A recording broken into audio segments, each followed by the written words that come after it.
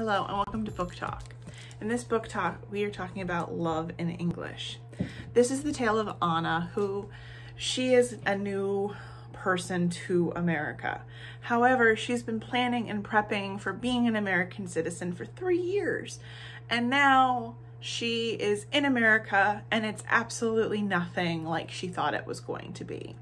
She has to attend a high school where everybody talks super fast and uses phrases and things that just don't make sense and don't translate in any way that makes sense into the Spanish that she's familiar with.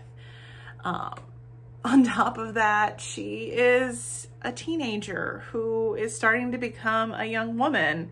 And you have all of those coming of age elements, boys, homework, having to think about college, leaving your friends who you've known your entire life far, far away in her home country of Argentina. It's a lot for any teenager to take in, but add to that the fact that she can't understand everything that's going on around her with her high school, with the different boys that she's interested in, one who is an ESL with her and one who's an American citizen.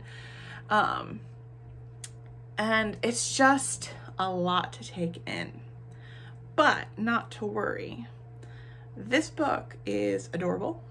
This book is a good way of trying to understand people whose English is not their first language. And I think this book is just really, really a good coming of age story.